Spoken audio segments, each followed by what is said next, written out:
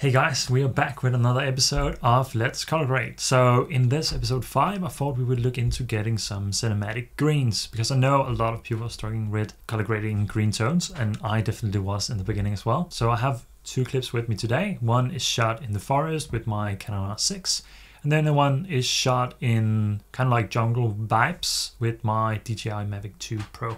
So we have one camera clip and one drone clip. So let's get into it and get started. All right, guys, we are inside of Davinci Resolve. I have my two clips in here. So we have this forest clip of a branch, and we have this other one of my friend Grit walking by a pool, but in these kind of jungle vibes. So we'll just start with this one. We're gonna try and go a little bit quicker today than we usually are, so it's not as long. So hold on tight. The first thing we wanna do is we are gonna make a note tree here, and I'm just gonna make a few notes. I don't know if we're gonna do any masking, but let's just make it anyway. And we are gonna keep it simple today.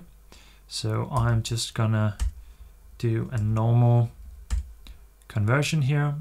And let's see if we go Rec 09 and Gamma 2.4. And here we go. And why this note is up here is that usually I would actually do another conversion up here and go into the Davinci Gambit color space. There will be a video up on that very soon. So for this video, we'll just stick to this, and then probably the next episode of Let's Color Grade will have that integrated. So the first thing after our conversion, which is in the end, we'll do is that we will do a pretty harsh contrast here. So we'll just drag this curve down here and this curve up. And it looks way too underexposed now, and that's fine. So we will just go in and then pull up the offset. And that already made it a lot more cinematic just with that. So pulling in a lot of contrast with the custom curve and then pulling up the offset afterwards balances that. If you have too overexposed highlights and even shadows, you can play around with that. And one thing that I forgot to do is that I kind of wanted to make it a little bit more cinematic. So I want to soften both the highlights and the shadows. All right, so with that, let's jump into the hue versus hue. Let's just see what happens if we kind of try and mark all of these green colors. That kind of gave us the red tones over here. So let's see what happens. Nothing really happens. That means it wasn't really that good of a selection. What if we just click on this green? That looks a lot better. That kind of shows us as well this curve, that's where most of our colors lie. Let's just see. I kind of want to make it a bit more of this very saturated green. And that's because when we then go into the hue versus sat here, I kind of want to just desaturate that to give it this really moody look. And also the same thing here in the blue. Oops, we don't want to do that. And then just drag that down quite a bit as well. Then let's go back to the hue versus hue and try and see if we want to adjust this a little bit, like so. I think that's pretty good for the hue, and we haven't touched anything else because in this particular one, it's mostly just green colors. Let's go to our 6th node here and just push some blue or teal into the left. I kind of want to go like that. So minus 0.02 on the reds and 1 on each of the green and the blues. And then I kind of want to do the opposite here. So just want to drag that up a little bit, maybe still towards the more yellows, and drag it down a little bit again. And that gives us a very kind of blue-green vibe. I think that looks quite cinematic. Then for our 7th node, I want to go into the lock wheel. I kind of just want to push the shadows down a little bit, maybe push a little bit more blue into it. Now it's maybe getting a little bit too blue. And then we might want to go back up to our curves here and just see if we want to adjust it a little bit. So I kind of want to pull it back to get it a little bit more towards the greens. Maybe look at the saturation as well. Kind of pull a little bit of the saturation back. And this gives us this kind of like cinematic green, bluish green that I really like.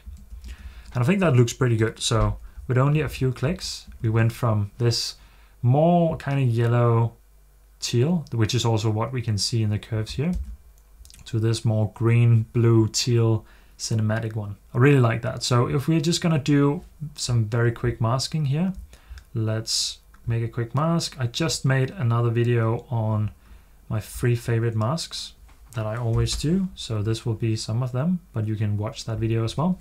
Click Shift H, see what we are marking here. So let's just drag it a little bit out like so. Make sure that nothing is too overexposed in the highlights. So just doing it kind of like this, not pushing anything too far.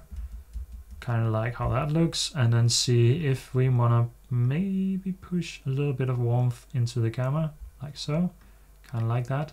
Maybe pull it up a little bit more. That looks pretty good. And then just another simple mask here. Just gonna go in and give this a little bit more counterbalance. Let's see where we are at. I think that's probably pretty good. Then do the opposite here. So we'll just want to drag up the shadows a little bit and then drag down everything. That was too much. Now it gets way too faded. So something like that is better. And something like that looks good. Maybe drag the gamma down a little bit more. And I think that looks pretty decent. Maybe we even want to go even lower like this and then pull it back up a little bit. I think that looks pretty good. And then for the last one, we could actually just go in and make a curve here, because we don't want this branch to be all too affected and underexposed. So let's just make a little bit more contrast here. Pull that down, but then pull the highlights and the midtones up quite a bit more. Like so. And then maybe give it a little bit more gamma.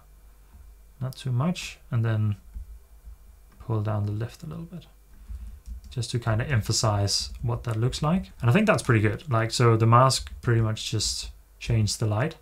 And we also got rid of this looks very blue and teal, but now that we warmed up this side and pulled down the brightness of this side, it kind of like balanced it out a little bit. So that helps with our cinematic look. So I think that's pretty good. Just looking at this, yeah, I like how that looks. Okay, on to our second clip. What I want to try and do first is I kind of just want to try and copy this. So I'll just click Command C, Command V, and that looks pretty all right from the get-go. The only thing is I want to change this, because this is obviously D-Log and not from my Canon camera, and that should make it a little bit darker. So might want to go in, and I don't want to actually play around with the contrast, but I kind of just want to pull up the lift here a little bit and then pull down the gain as well. That looks a lot better already, and I kind of already like how this look is. So let's just try and turn off the masks and then see how it works. That also made quite a difference. I actually think we want to do this the other way around. So before I turn them on off again, just want to change the lighting situation here, change the masks around, because the light was coming from the other side in this scene. That looks a lot better. And this one we want to pull to the subject in the middle, kind of like this instead. And maybe that's a bit much. So maybe just dragging down the gamma a little bit. That's a lot better. Okay, so with a few adjustments, we also went in here and did quite a bit of work. Now I'm pulling up a lot of different things. Okay, so let's just see what this actually did. So let's turn off everything here. So we went from a log image that looks like this, just zoom a little bit, converted it to this, then adding the contrast, way too dark, pulling up the offset, but then playing around a little bit with the lift and the gain. It looks pretty good. It still is a bit overexposed, but that's how the shot was, because it didn't expose it correctly. So that's just how it is. You can see that the greens are affected a little bit here. The yellows are getting more green. So let's just see how the tone curve looks here, and it's a lot more flat out. So what we could do is that we could extend this out a little bit and then just drag all the greens down, because the greens lie a little bit more towards the green inside this image. Drag down all the greens over here and then do the same thing with the luminance, kind of like this. So that made a little bit of a bigger difference overall. Then pulling in our left and gamma here gives that faded kind of tealish look. doing it a little bit more, pulling down the shadows and putting in a little bit more blue. And then our masking situation down here just changes up the lighting, makes it a little bit more moody on the left side and gives us kind of this changed light perception. And now that I see it again, kind of still think that we went a little bit too overboard in here. Let's just actually drag down our gamma a little bit, and then we still have our curve in here. So I think that looks a lot better. So that's actually how you can make some cinematic greens. You saw the curve. That's what we did in here. Pull down the greens. We had to change the hue a little bit between the two because there was a lot in the yellows for the first shot and a little bit more towards the greens in this one. So we just changed that around a little bit.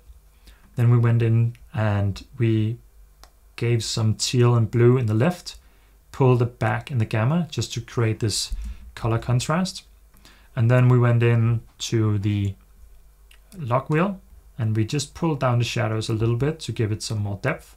And we also pulled in some more blue tealish color. We didn't do anything with the midtone and the highlights. And then we just changed the lighting situation with the free masks. So that's basically all we did for this one. I wanted to try and keep this quite short, as some of the other Let's Color Grade has been way over 20 minutes. So I thought, let's make it a little more simple. If it was too fast, then go back, watch some of the steps again. But in theory, the only things that we did is added some hard contrast, changed the exposure to accommodate that, played around with the hue, the sat, and luminance of the colors, especially the greens in this case for this video, then pulled some teal, bluish into the left, and then countered it in the gamma so that it wasn't too obvious and too much. And then we did the same thing with the shadows. We just took down the shadows a little bit and pulled in some more teal. And that's pretty much it. Then we did the masking. I have another video on masking as well. That's the same tips, a little bit more in depth, but we basically just emphasized the highlights, pulled down the shadows a little bit, made sure that nothing was under or overexposed. At least for what we did for our adjustments, we couldn't really save the second clip in terms of the highlights.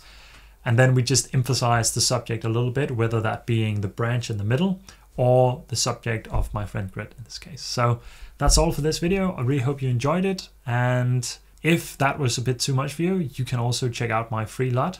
I have a free cinematic LUT. It doesn't really change around the colors, but I have a Cinepack coming out very soon. So if you're watching this video far in the future from when this was recorded, the Cinepack should be out and you should be able to get that. And that's basically just with a few clicks, you can achieve something like what we've just done today. You can also watch my other videos on how to use cinematic LUTs. That will show you the same thing. So without rambling anymore, thank you so much for watching and I'll catch you in the next one.